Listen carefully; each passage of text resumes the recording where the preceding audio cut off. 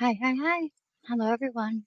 So, I wanted to come with the update that I had said I was going to bring to you guys. I know it's been a bit, but here it is. Get you up to date. We have a press conference that's coming up at 1 o'clock Eastern Standard Time. So, I want to get this out before that. Um, Here is the Merced County Sheriff Office page on Facebook. This is what they had to say.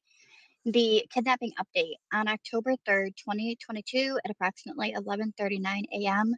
Cal Fire Madera Mariposa Merced was dispatched to Buhach Road. I don't know, I could have said all of that very wrong. And Oakdale Road in Witten for a report of a vehicle on fire. The vehicle was later identified to be a black 2020 Dodge Ram truck. The CHP Merced arrived on scene to start the investigation.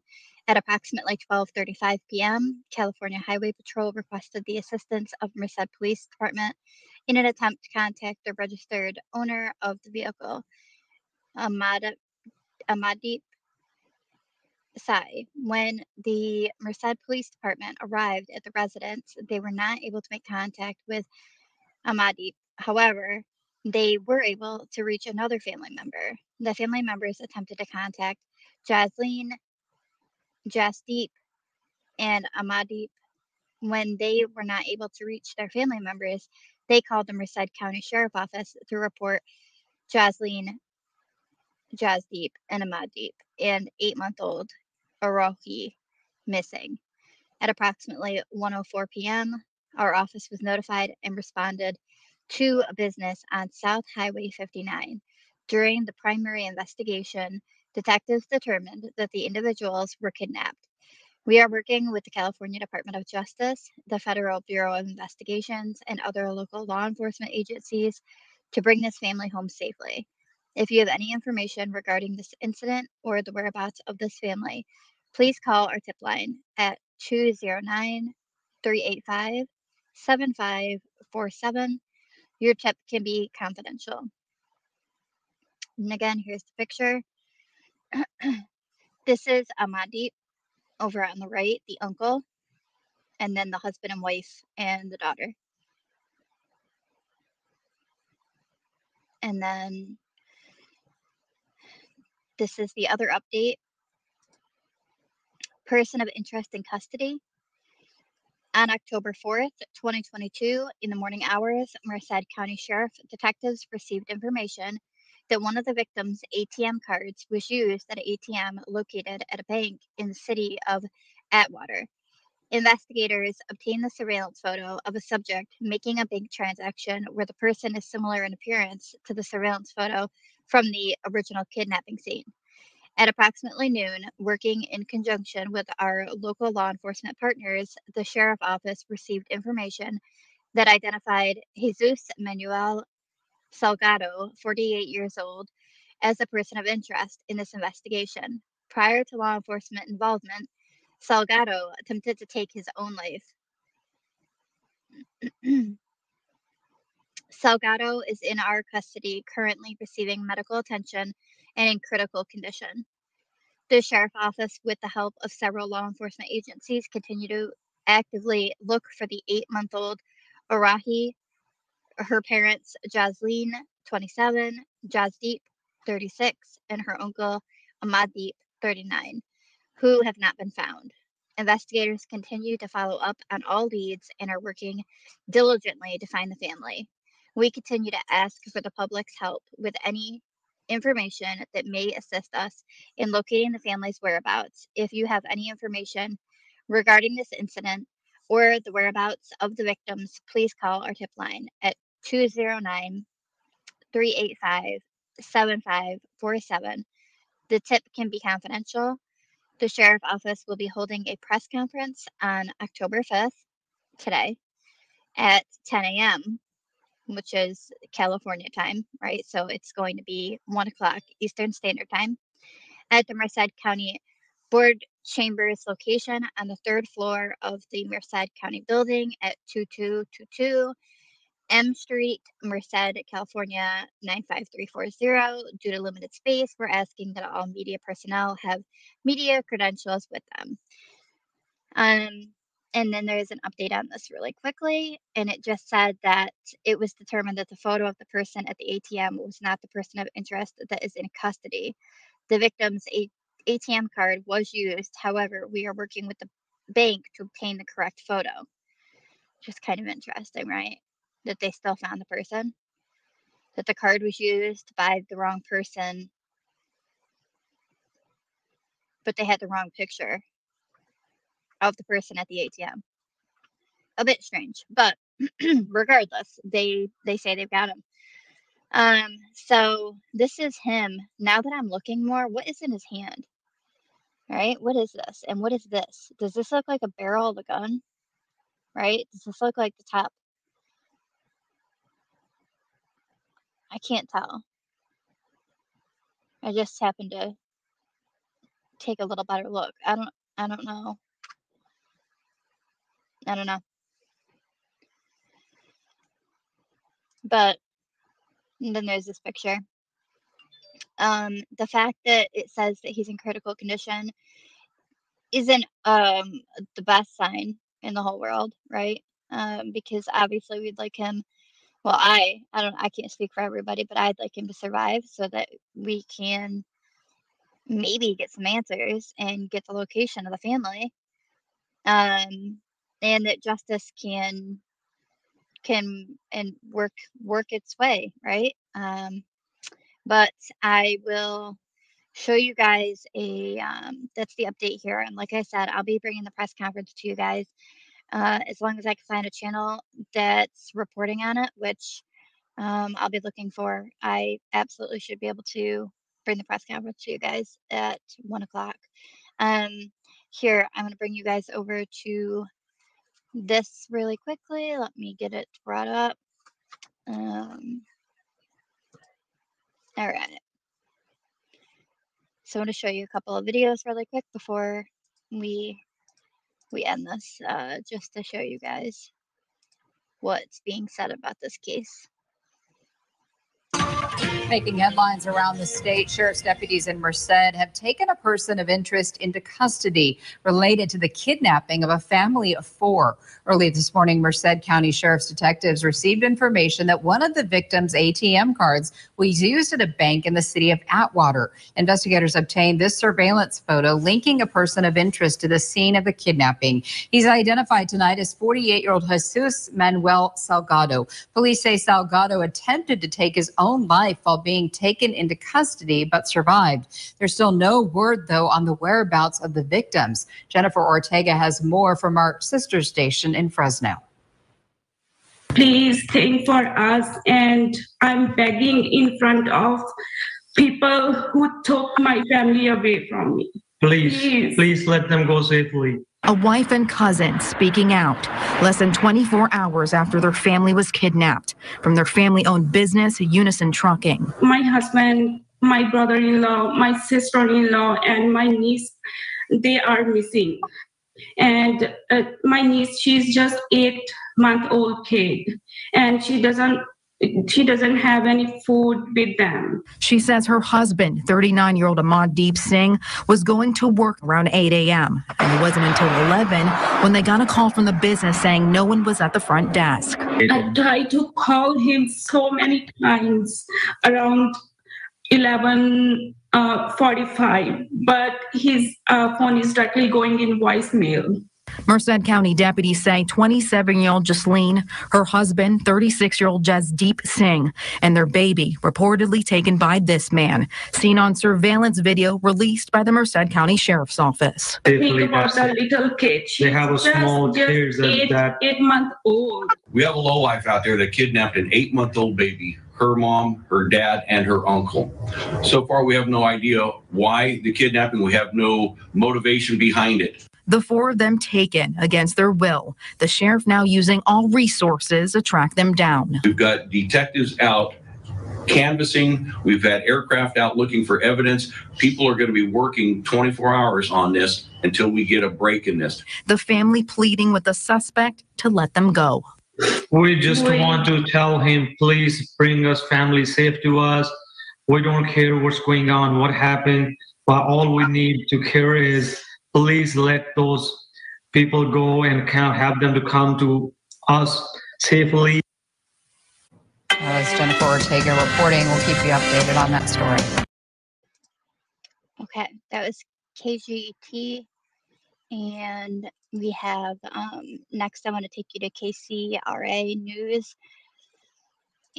Also, I was just reading an article. It says that they were taken at gunpoint. So it is very possible that what I saw was a gun. I mean, I don't know that it was, but it also indicates that this one says that he's critically wounded, right? So I guess wounded could happen a couple of different ways, but it's possible he used a gun and tried to take his life. And that's how he's critically wounded. I don't know. Maybe they'll say it in here, but.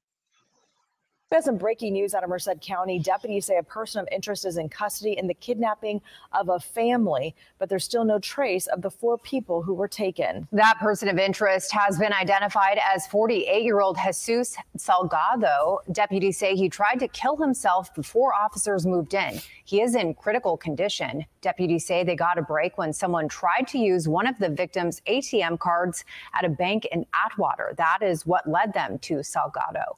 While a person of interest has been found, the kidnapping victims have not been seen yet. They were taken from their business, Unison Trucking, and family members are pleading for their safe return. And deputies say that they were called about a pickup truck on fire about 11:40 yesterday morning.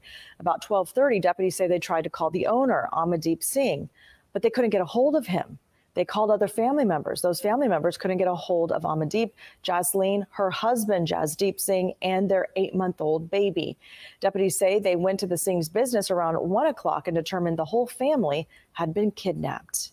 We've got detectives out canvassing. We've had aircraft out looking for evidence. People are going to be working 24 hours on this until we get a break in this. He's staying for us, and I'm begging in front of people who took my family away from me.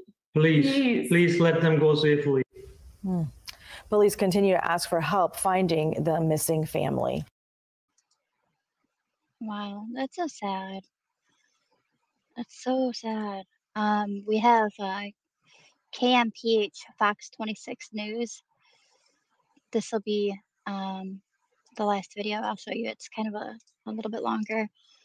It's called "The American Dream Became the American Nightmare."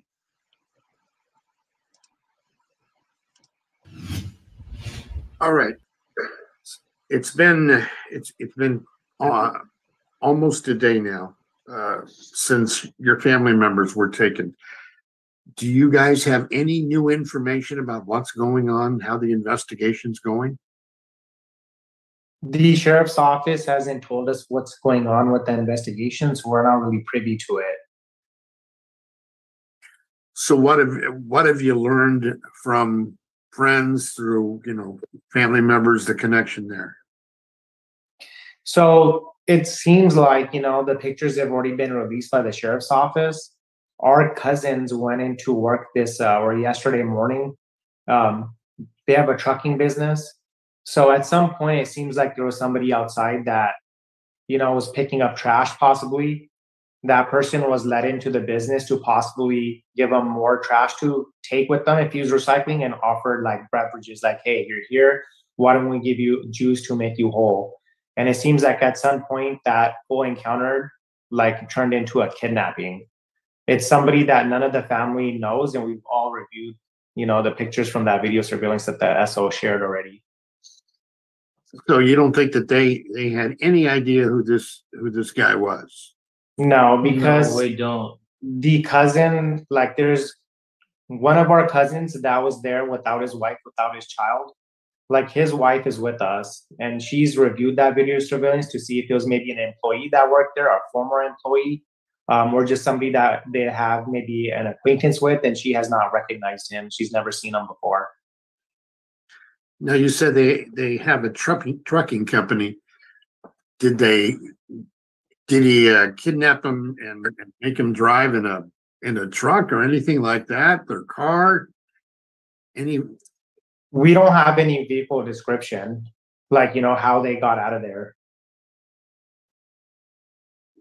What kind of business when it comes to trucking or do they do? Do you know? It's called short haul, long haul trucking. It's a transportation, and we have the trucks, we have the drivers, and we just haul the product like a water, soda, chips to the all stores. Okay, so nothing like, let's say, gold or diamonds or anything. No, sir. No, this is really just water, soda, chips, juice. This is all like a grocery stuff. That's it. Now, have your cousins lived in Merced for a long time? They immigrated here from Punjab in India in the early 2000s. So they've been living in the Merced area since they've arrived. Did they keep a pretty, quiet lifestyle? I mean, anybody that they might have pissed off over the course of time? We've been thinking about this, and no, they live a pretty normal lifestyle. They live in a neighborhood near Merced College. They drive normal cars like minivans and pickup trucks. They wear normal clothes like the ones that you guys already have in the pictures that were released to the media. Go to church every Sunday. I mean, it's a very simple life, man. No clubs, no parties, nothing. So what are you guys doing now? We're trying to piece it together ourselves. We're asking, the media help us. We're asking the community help us. My cousin, I think, went out, you get uneasy sitting here. It felt almost helpless. So when we do start feeling helpless, some of these guys have gone out to the committee themselves to see if they can pick up some pieces, find some clues, and, try to get some, idea of what's happening here. It's unsettling. Anything else you can tell me that there seems to be some difference as far as the names? Jazz Deep, I've seen Dairy. I've also seen Singh. Jazz Deep his daughter's name is Aruhi Dairy. Jazz Deep, Amandeep, they both have the name like Singh, not Dairy. Amandeep, usually Singh is a middle name and last name is Dairy. I don't know how it's on their passports. So Singh is like a Smith, like a middle name here in a Punjab. So everybody have a Singh on the names, but last name is Dairy, Dheri. But some people put only Singhs on it, just a Amandeep Singh, Jasdeep Singh. But when the Aruhi, the daughter born, they register her name Aruhi Dairy. Okay. All right, guys. Anything else you want to say? So, is this going to be a news writing what you're doing? Is this going to be televised, broadcasted? What's the platform that we have here? This will be on our 10 o'clock news. It'll also go on our website. So, and after I talk with you, I'm going to call the sheriff and see if there's anything new. Okay. Is this going to be like a written format? Is it going to be pretty much what we told you? And is it going to be in a nightly broadcast? That's what we're trying to figure out. Yeah, it'll be a roughly a minute and a half, 2-minute story in our broadcast tonight at 10 o'clock on Fox 26. And then we will also put it on our website, and they'll use short clips from YouTube. Okay, we have a few things that we want to say. I don't know if he'll make it, but you guys can decide that on yourselves. If we can give at least a statement. Sure. Kind of give some clarity to everybody what we're asking for. Okay. Is that okay? Yeah, so we want to thank, obviously, you guys for giving us a platform to get this story out there. My uncle and my aunt and my cousins immigrated here to this country in the early 2000s, seeking the American dream. Through dedication and hard work, they attained that goal. Yesterday, the American dream really became American nightmare. My cousins are missing, along with my 8-month-old infant niece. My family's feeling every emotion you can imagine. Despite the shock and that anger we feel, we're trying to abide by the principles of our faith, of the Sikh faith, such as Chardi Kala, which is keeping high spirits. We want to thank the men and women of the Merced County Sheriff's Office for their professionalism and hard work In the coming days, we implore them to continue to investigate, explore every lead, remain diligent and persistent, and continue to work this case. To our governor, Californians rely on law and order. Living this way is unacceptable. Please deploy every resource available to you. Reach out to my family and reassure them of what your office is doing. To the suspect, there is no honor in kidnapping an innocent baby. What you've done and what you're doing is cowardly. Let them go. Let them go. Lastly, we are asking the media, everyone watching, to spread this message. All we wanted, just our family returned to us back safely. That's all we wanted. Even whoever the people took them, I request them to please return them to homes safely. And even I don't want to press any charges against them if they've sent them safely home. That's it.